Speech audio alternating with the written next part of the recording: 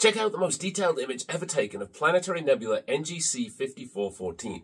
Needless to say, this was taken by the James Webb Space Telescope. This JWST image of the nebula, also known as the Crystal Ball Nebula, really brings out the dusty rings, and it's thought that the two bright stars in the center of the image helped form this nebula, which is why we see this double ring structure.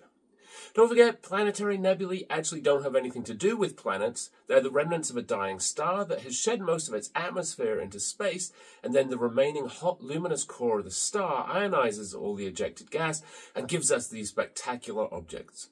Planetary nebulae are formed by stars from about 1 to 8 solar masses and only last a few tens of thousands of years, so their lives are brief compared to the lifetime of the Sun that could be about 10 billion years. The Wikipedia page for planetary nebula is really good and clears up the misnaming. If you're wondering what the NGC and NGC 1514 stands for, it's an abbreviation of New General Catalogue of Nebulae and Clusters of Stars.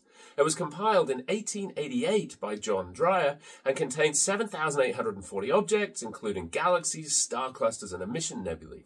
Astronomers use a bunch of these different catalogues to identify objects, and it's quite common for the same object to be listed in multiple catalogues. For example, the Pinwheel Galaxy is listed as Messier 101, but also NGC 5457, UGC 8981, PGC 50063, and ARP 26.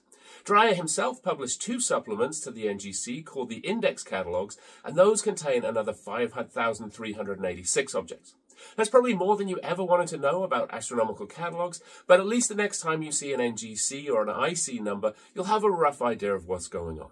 That's today's short. I'll see you back here tomorrow.